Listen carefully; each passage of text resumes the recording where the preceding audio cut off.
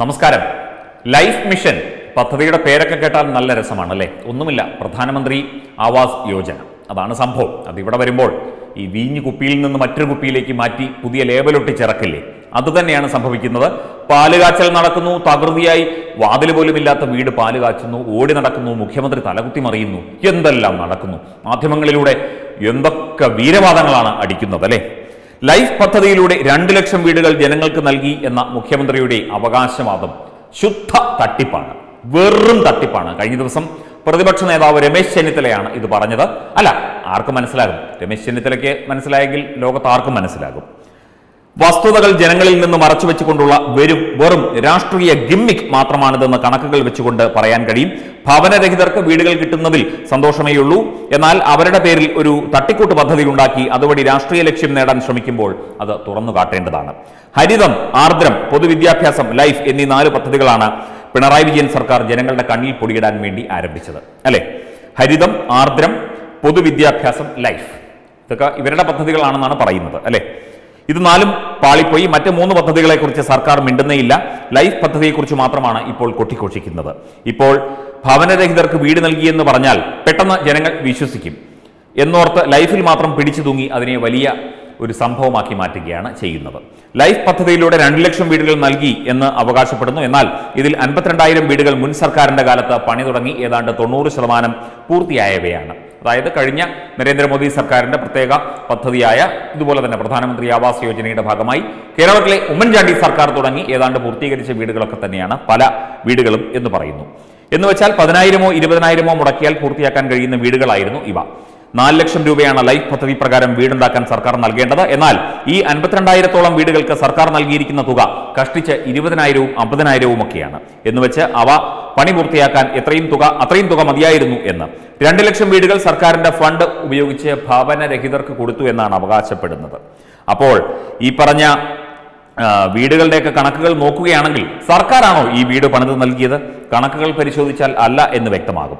തദ്ദേശ സ്വയംഭരണ സ്ഥാപനങ്ങളുടെ പദ്ധതി വിഹിതത്തിൽ നിന്നും 20% ഫണ്ട് ലൈഫ് പദ്ധതിക്കായി വകമാറ്റി. അത് കേന്ദ്ര സർക്കാരിന്റെ ആ ഒരു പ്രത്യേക ഉത്തരവിൻ പ്രകാരമാണ്. 20% ഫണ്ട് ലൈഫ് പദ്ധതിക്കായി വകമാറ്റി. കഴിഞ്ഞ 3 വർഷമായി കേന്ദ്രത്തിന്റെ പ്രധാനമന്ത്രി ആവാസ് യോജന പദ്ധതികളിലൂടെ 885 കോടിയോളം രൂപ കേന്ദ്രവിഹിതമായി സംസ്ഥാനത്തിന് കിട്ടിയിരുന്നു. 885 കോടി രൂപ ഈ തദ്ദേശ സ്വയംഭരണ സ്ഥാപനങ്ങൾക്കാണ് കേന്ദ്ര സർക്കാർ ഈ പണം നൽകിയത്. പിന്നെ ഹഡ്കോയിൽ നിന്ന് വായ്പ എടുത്തു എന്ന് പറയുന്നു. അതൊക്കെ ചേർത്താണ് വീട് പണിതത്. ലൈഫിൽ ഒരു വീടിന് സർക്കാർ 4 ലക്ഷം രൂപ കൊടുത്തു എന്ന് പറയുമ്പോൾ അതിൽ 2 ലക്ഷം രൂപ തദ്ദേശ സ്ഥാപനങ്ങളുടെ പദ്ധതി വിഹിതമാണ്. 1 ലക്ഷം രൂപ ഹഡ്കോ വായ്പ, ബാക്കി 1 ലക്ഷം രൂപ സർക്കാർ കൊടുത്തു എന്ന് പറയുന്നു. അതായത് ഇത്രയും വീടുകൾ പണിതതിൽ ഏതാണ്ട് 10-ൽ 2% മാത്രമേ സംസ്ഥാന സർക്കാരിന്റെ വിഹിതം എന്ന് പറയാൻ പറ്റൂ. അങ്ങനെ കൊടുത്തിട്ട് ഈ പദ്ധതി മുഴുവൻ താങ്കളാണ് ചെയ്തത്, താങ്കൾ നാട്ടിലുള്ള ഭവനരഹിതർക്കെല്ലാം വീട് വെച്ച് നൽകി എന്ന് പറഞ്ഞാൽ അത് എന്ത് വിരോധാഭാസമാണ് പ്രിയപ്പെട്ട മുഖ്യമന്ത്രി? അങ്ങക്ക് ഇങ്ങനെയൊക്കെ പറയാൻ, ഇങ്ങനെയൊക്കെ കള്ളത്തരങ്ങൾ കാണിച്ച് ജനങ്ങളുടെ കണ്ണിൽ പൊടിയിട്ട് ജനങ്ങളെ പറ്റിച്ച് ജനങ്ങൾക്ക് വീട് കൊടുത്തു എന്നൊക്കെ പറഞ്ഞ് ഇങ്ങനെ മേനി ചമയാൻ നാണമില്ലേ? താങ്കൾ ഒരു സംസ്ഥാനത്തിന്റെ മുഖ്യമന്ത്രിയല്ലേ? ഇത്തരത്തിലാണോ? 885 കോടി രൂപ കേന്ദ്ര സർക്കാരിന്റെ വിഹിതം കിട്ടി, തുടർന്ന് ഹഡ്കോയുടെ കയ്യിൽ നിന്ന് വായ്പ എടുത്തു, എന്നിട്ട് വളരെ ചെറിയൊരു ശതമാനം സർക്കാരിന്റെ കയ്യിൽ നിന്ന് കൊടുത്തു എന്ന് പറയപ്പെടുന്നു. അതും തദ്ദേശ സ്വയംഭരണ സ്ഥാപനങ്ങളുടെ വിഹിതമായിട്ട് തന്നെയാണ് കൊടുത്തത്. എന്നിട്ടും സർക്കാരാണ് എടുത്തു കൊടുത്തത്. ഞാൻ പോയി അവിടെ സൂപ്പർവിഷൻ നടത്തി വീട് പണിത് കൊടുത്തു എന്ന രീതിയിലാണ് മുഖ്യമന്ത്രി പലപ്പോഴും ഈ വിഷയത്തിൽ കഴിഞ്ഞ ദിവസമൊക്കെ പ്രതികരിച്ച് കണ്ടത്. മുഖ്യമന്ത്രിയെ ന്യായീകരിക്കുന്ന ഇടതുപക്ഷ മന്ത്രിമാരും അതുപോലെ ഇടതുപക്ഷ ന്യായീകരണ തൊഴിലാളികളും ഒക്കെ തന്നെ അതാണ് പറയുന്നത്. കൃത്യമായി കണക്കുകളില്ലേ? ഇതൊക്കെ ജനങ്ങളെ പറ്റിക്കാൻ പറ്റുമോ? ഇപ്പോൾ സാധാരണക്കാർ ഇതിന്റെ കണക്കുകളും കാര്യങ്ങളും ഒന്നും ചിലപ്പോൾ പഞ്ചായത്തിൽ പോയോ അല്ലെങ്കിൽ അതിന്റെ ഇൻഫർമേഷൻ ഓഫീസിൽ പോയോ ഒന്നും എടുക്കില്ലായിരിക്കാം. അവർക്ക് മാധ്യമങ്ങളിലൂടെ കേൾക്കുന്ന വാർത്തയായിരിക്കും അവർ പ്രാധാന്യത്തോടെ എടുക്കുക. പക്ഷേ ഇതിനൊക്കെ വ്യക്തമായ കണക്കുണ്ട്.